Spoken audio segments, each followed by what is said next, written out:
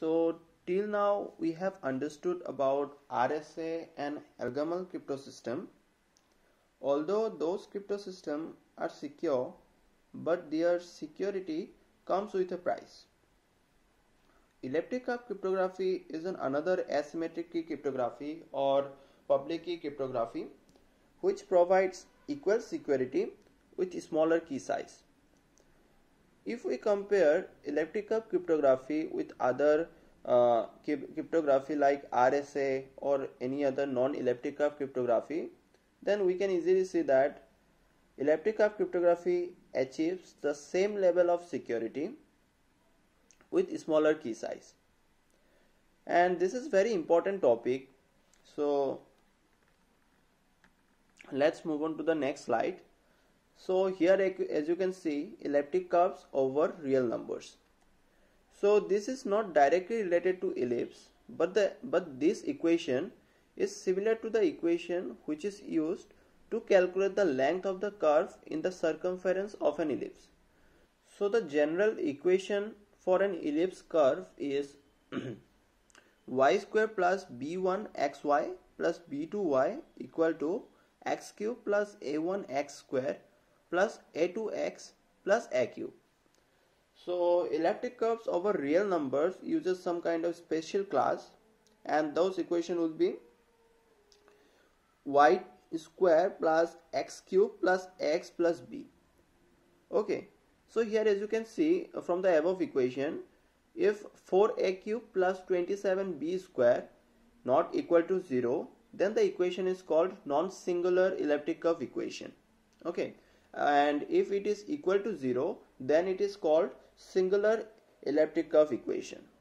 And in non-singular elliptic curve equation,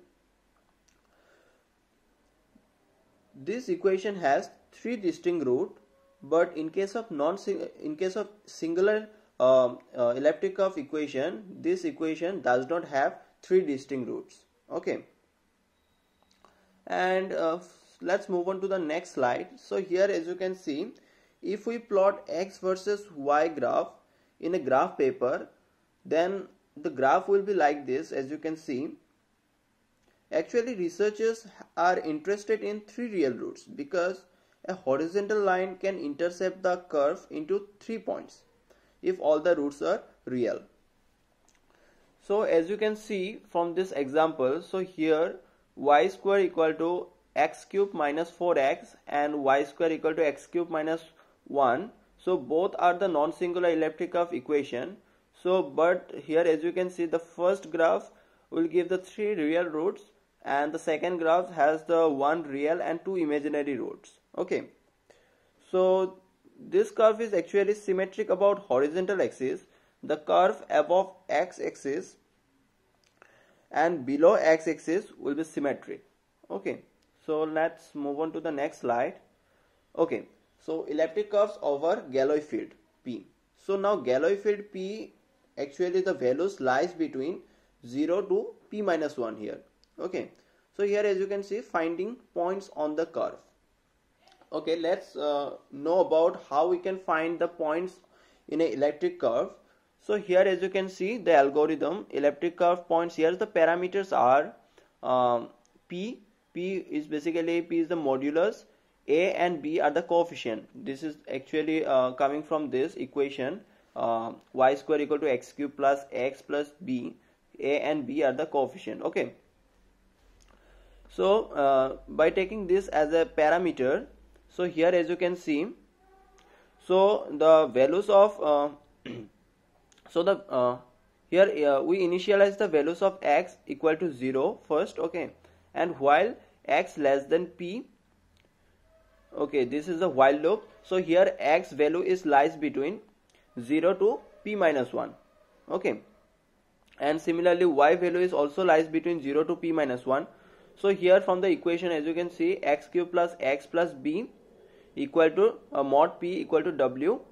Okay, if w is a perfect square in ZP, output will be x root over w and x minus root over w. Okay, these are the 2 points. So first one is the point elliptic curve points and second is the additive inverse of that points. So here we know that the equation y square equal to x cube plus x plus b. So from that equation we can find the value of y equal to root over x cube plus x plus b. So the y point here is equal to root over w, so w equal to this.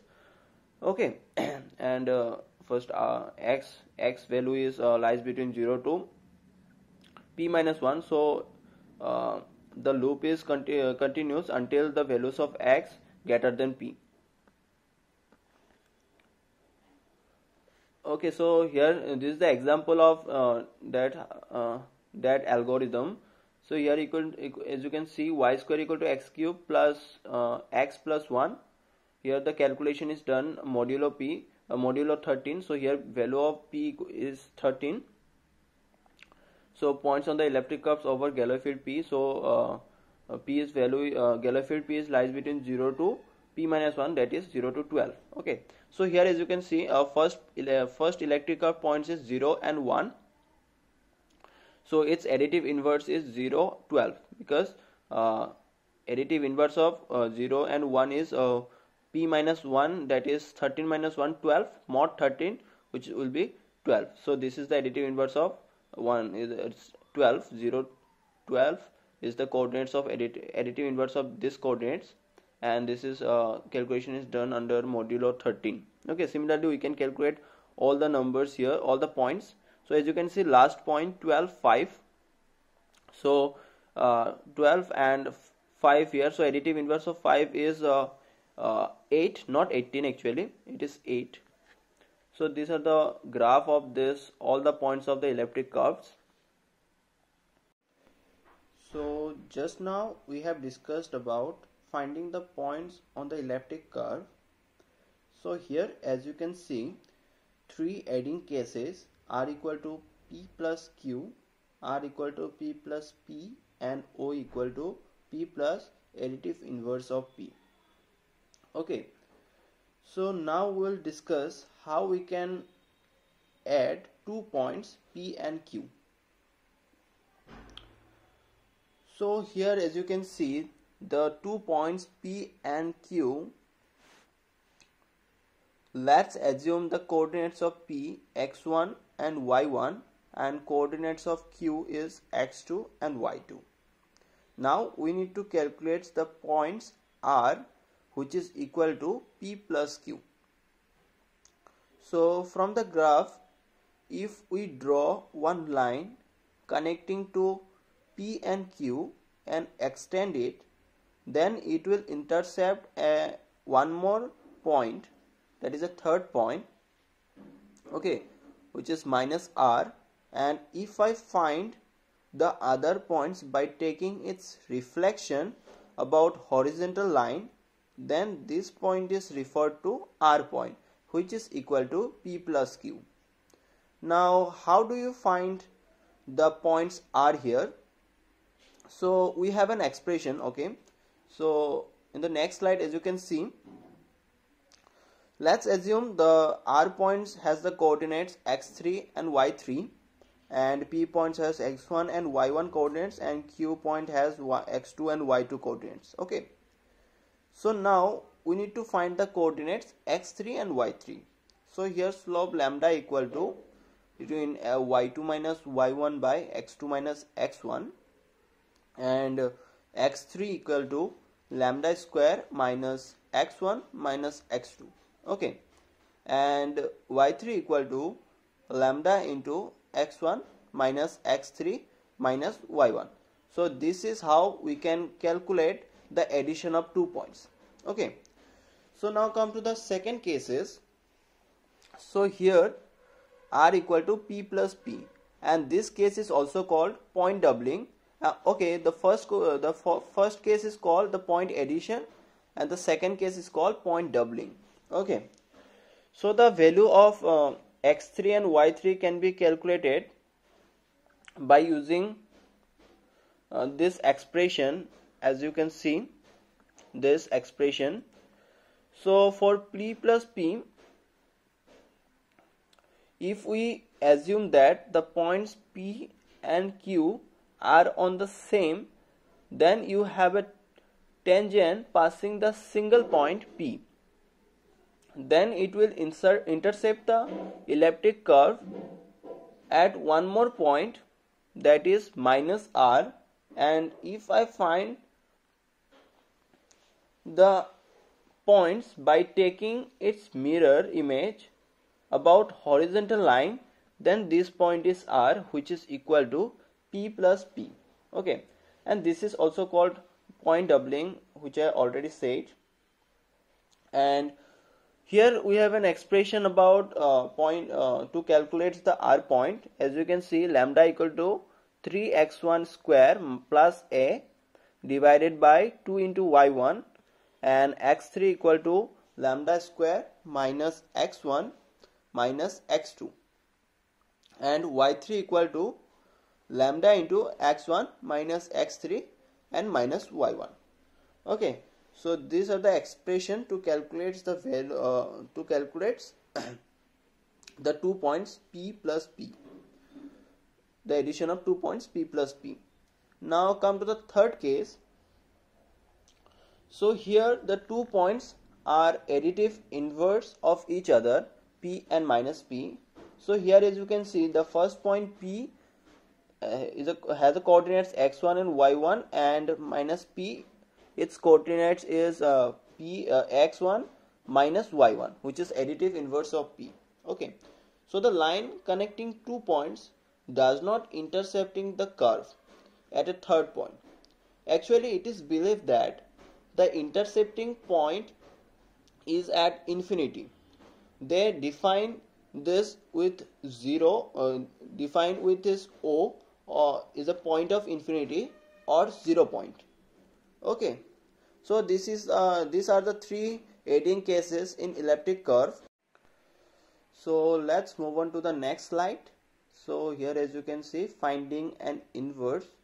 Okay, so in this slide we will discuss about how we can find the inverse of a point. Okay, so here, as you can see, the inverse of a point xy is x minus y, where minus y is the additive inverse of y. Okay, so for example, if p equal to 13, which is modulus, actually modulus is given 13, and the inverse of 4 2 is 411. Okay, so here 4 2 is given, that is x equal to 4 and y equal to 2, so its inverse of point will be 4 minus 2. So now we need to calculate the additive inverse of 2.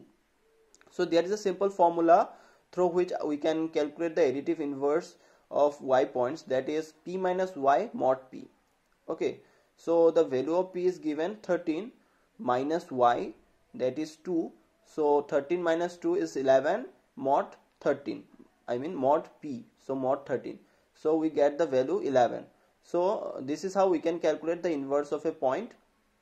So the inverse of 4 comma 2 is actually 411. Okay, so okay, coming to the next slide, this is one example. So here, as you can see, let us add 2 points in elliptic curve 1 1. So here the point 1 1 is given, which is equal to a equal to 1 and b equal to 1. Okay, this is actually coefficient is given, a equal to 1 and b equal to 1, and here 13 is the modulus. Okay, so r equal to p plus q, where p equal to 4 comma 2 and q equal to 10 comma 6. So here 2 points is given, p equal to 4 comma 2 and q equal to 10.6.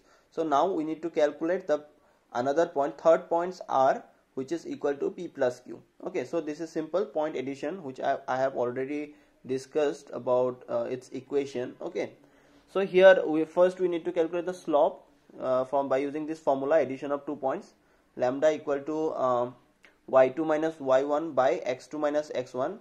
So here 6 minus 2 by 10 minus 4. Okay, so mod 13, which is equal to 5. Okay, 5 mod 13. So the slope is 5 here. Now we calculate the coordinates of r, which is x equal to, by using that formula, lambda square minus x1 minus x2 and overall mod p.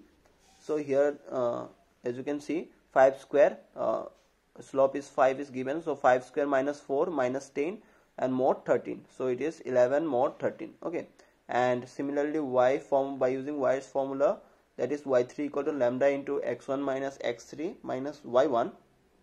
So here also 5 into 4 minus 11 minus 2 mod 13, which is equal to 2 mod 13.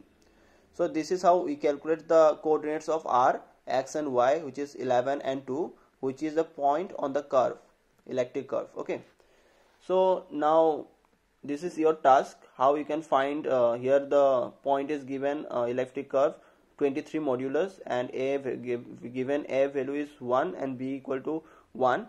So and the 2 points is given, p equal to 3 comma 10 and q equal to 9 comma 7.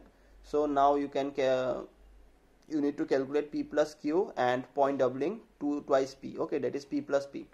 So this is your home task.